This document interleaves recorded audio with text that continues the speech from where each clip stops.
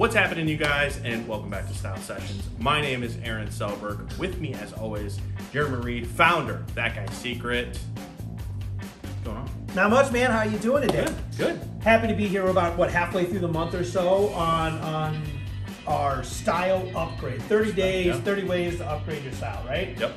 Love it. And today we're talking about texture. Touch the texture, folks. Touch the texture. I like that. Okay. It's a fun one, guys. We like to have a little fun around here. But anyways, seriously, texture of fabrics and how to wear and mix them properly to enhance your look, right? Yeah. That's where we're at today. Yep.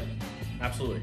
So we're going into fall, right? Going into fall, which means it's going to get a little bit cooler, which means you can introduce some different textures into your wardrobe. If you're wearing a suit or a sport coat like I am, I've got a tweed vest on today. Just kind of cool, coarse fabric. Gives it a little bit of a cooler, warmer vibe. Yeah, for sure. When you're going into the cooler months. Yeah. You know, obviously in some of our other upgrade videos, we talked about wearing layers, which you're obviously demonstrating that well. Mm-hmm. Some other textures you're going to run across. One of my favorites, and we have it pulled out here. You know, and we'll have some close-up shots here. Is we're looking at a couple different wools. Mm-hmm. So wool's a really common thing in the fall and winter months. It's going to be a second or even a third layer that you're putting on in your outfit. A traditional wool sweater or cardigan, it's going to be a really heavy, kind of be a big knit weave sometimes. Yep. You know, there are a few different weaves out there, like the fisherman hook and a cable knit, something like that. That's usually traditionally going to be your traditional wool sweaters. Yep. Something to think about wool. Texture-wise, it's very heavy, it's very warm. It does get a scratchy though sometimes. Lamb's wool especially gets scratchy. Yep. If you got like a merino wool, and that's what the next thing I was gonna say is the merino wool. Is not as, it's very soft. It's woven a little differently. It's very comfortable. It's such an interesting thing because you hear the word wool and you're just like, oh, I don't want to wear that. Yeah. But they're actually making wool socks, wool underwear, merino wool shirts, base layers, a lot of base layer stuff. And the reason behind it is wool in its simplest properties is a very unique fabric that when moisture touches it, the fabric actually swells up. It soaks in all that moisture. It soaks it in there and then it dissipates it. So it is like the natural moisture wicking fabric. Yep. It truly is. Now, obviously, synthetic folks have went out there and went crazy with trying to recreate what already is created. Right. You know, it's wool. Yeah. Merino wool is one of the softest, most delicate touch things you can have. It's not quite of a cashmere touch. No. You know what I mean? No, not quite. But it is still pretty buttery soft, you know. Yep. So that's some of my favorite fabrics when this time of year is the wool line. Mm-hmm. Another option of fabric is we've got some 100% cotton sweaters as well that have a thicker weave.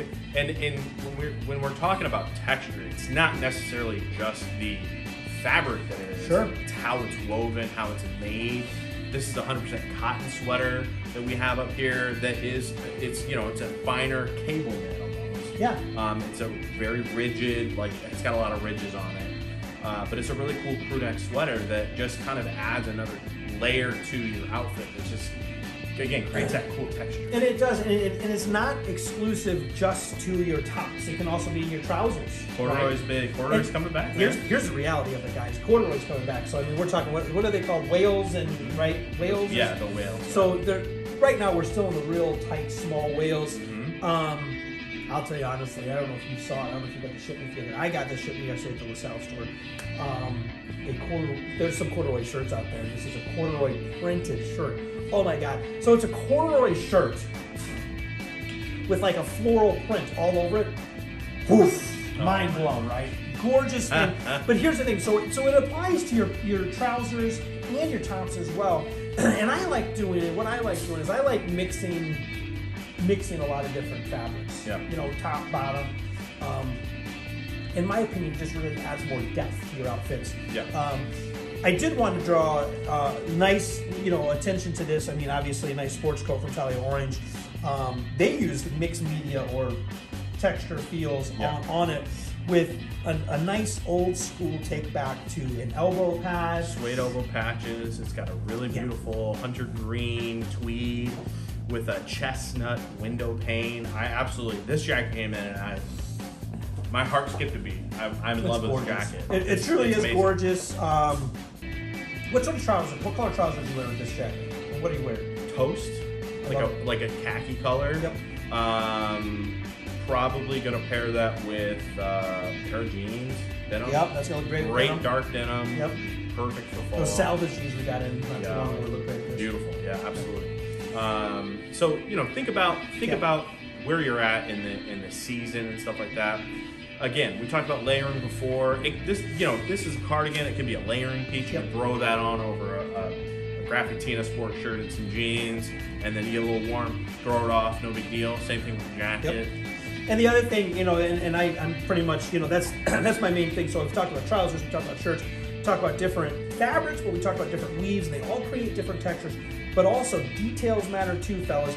Little wood buttons, wood toggles, you'll see those a lot of times. Adds another texture, adds another layer to your outfit. Yep. Embrace it, go with it, and I think that's really going to help upgrade some looks for a lot of people.